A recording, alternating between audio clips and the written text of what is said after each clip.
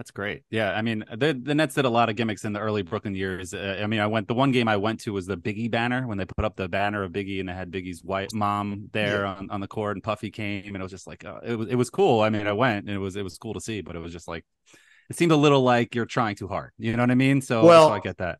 yeah, and I think what we noticed during that time, they and Mike can tell you this better than I can because he really felt it. They were completely tossing the New Jersey Yeah. connection Right. aside. Right. Truly, like it was a conscious effort.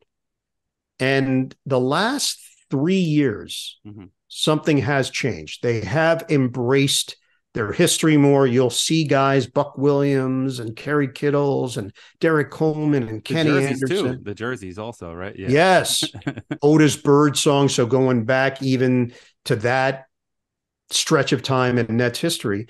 And it's nice to see Hmm. because there was successful basketball prior to Brooklyn, and it should be celebrated, and it certainly should be remembered.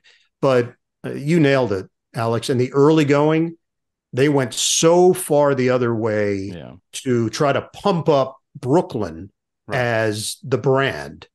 And now they've settled into no, it's the Brooklyn Nets. It's not just Brooklyn, it's also the Nets. Hmm.